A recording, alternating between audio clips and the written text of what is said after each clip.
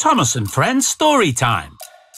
Thomas's Animal Friends, a podcast story for kids, starring Thomas the Tank Engine. Based on the railway series by the Reverend W. Awdry, created by Britt Allcroft, read by Mark Morahan and friends. This is a story about Thomas the Tank Engine. Thomas is a cheeky blue steam engine.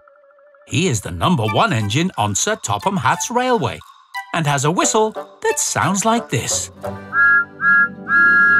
So let's begin our story. Thomas's Animal Friends. It was a beautiful summer morning on the island of Sodor. Thomas was very excited. He had a special delivery to collect from Brendam Docks. Along the way, Thomas met his friend Percy, the small green engine. Morning, Thomas. Where are you off to? Hi, Percy. I'm collecting some monkeys to take to the new monkey habitat at the animal park. Monkeys are so funny. They always make me laugh. Me too, Percy. I love monkeys. Whoa! As Thomas and Percy reached the docks, they had to stop suddenly. There were monkeys running all over the place. Oh no! They've escaped! The cheeky monkeys were causing trouble everywhere. There were monkeys swinging from Cranky's crane arm and jumping on Salty the dockside diesel. Ow! What did I tell you, Thomas? Monkeys are hilarious. Thomas wondered how they were going to catch all the monkeys. Then he spotted a big crate of fruit and an idea flew into his funnel. Salty! The fruit crates! Knock over the fruit crates! But the monkeys were climbing all over Salty, and he couldn't move. I can't see! There's too many of them! Oh, mind me paintwork! Hold on, everyone! So Thomas puffed forward and bashed into the crates. The crates tipped over, spilling fruit all over the tracks. The monkeys hurried to the crates and began eating the fruit. Oh! And soon the dock workers had rounded up all the monkeys and everything was back to normal. A little while later, Thomas and the monkeys arrived at the animal park. Sir Topham Hatt was waiting on the platform, looking at his watch. Sorry I was late, sir. We had a few problems down at the docks. Sir Topham Hatt found a banana stuck to Thomas's buffer. So I see. Anyway, there's no time to waste. The opening of the new monkey habitat is a very special event, and I still need you to pick up the passengers. First, you need to get in costume, Thomas. Oh, great, sir.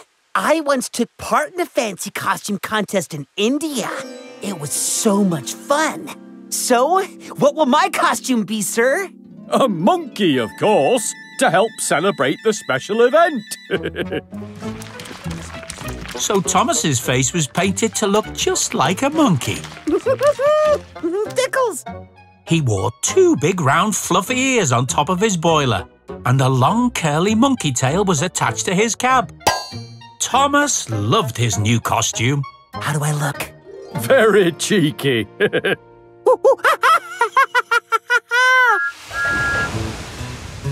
So Thomas headed off towards Vicarstown to collect passengers to take to the animal park.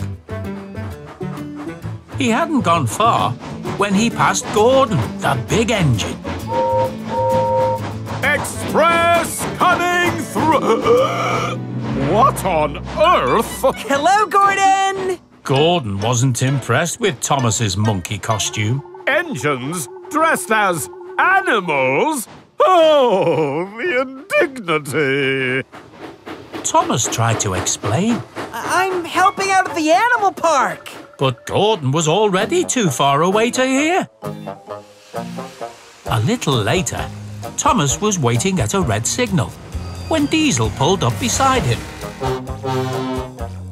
Thomas, do you know what you look like? A cheeky monkey? I can't wait to tell the other diesels about this.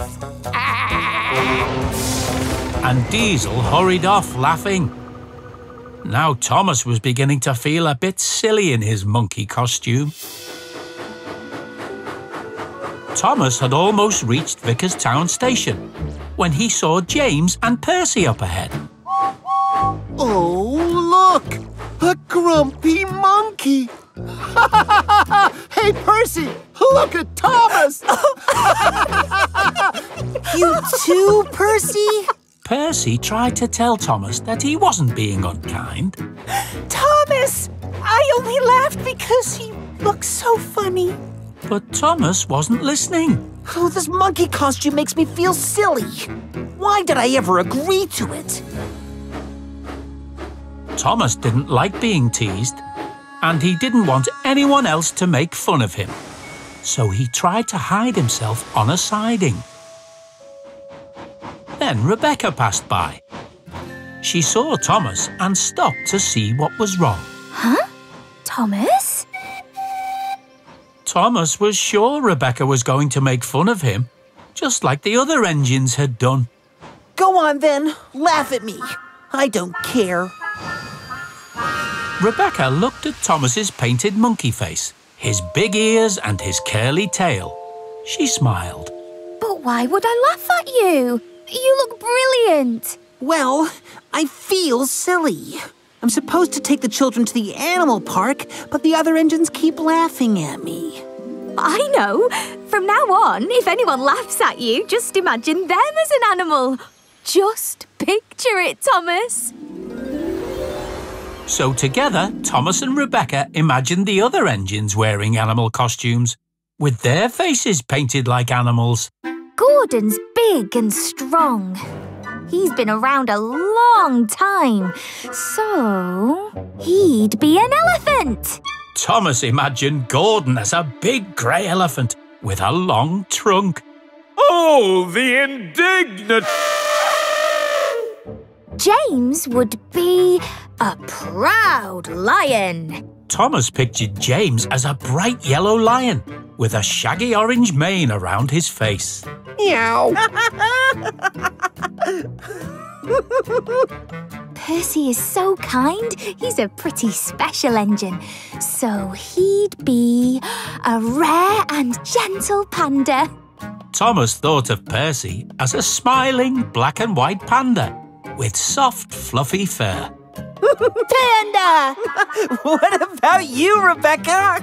I'd be a leopard because I'm fast and graceful. Roar!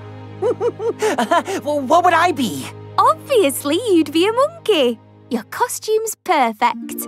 Do you really think that? I know it.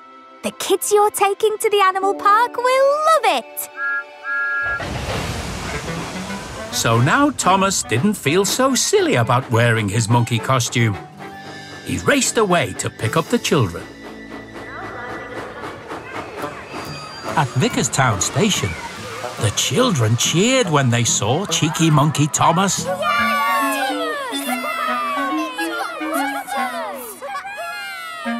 Rebecca was right. They do love me as a cheeky monkey. Then Gordon arrived. Really, Thomas?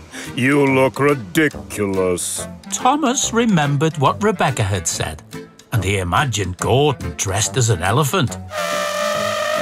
Whoa!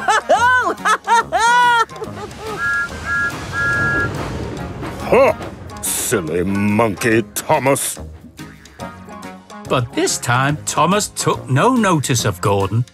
Thomas was proud to be wearing his monkey costume. It wasn't long before Thomas arrived at the animal park. The excited children hurried into the park to see the real monkeys.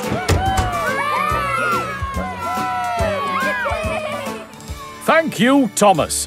You did a great job. I think it's really useful to have a cheeky monkey on hand for times like these. Anytime, sir. Whenever you need help, just ask for Cheeky Monkey Thomas. The end. Listen out for other adventures with Thomas and Friends Storytime. Parents, if you like what you heard, please leave us a review and subscribe wherever you listen to your podcasts. Tell your friends too. Thomas and Friends is a registered trademark of Ghislaine Thomas Limited.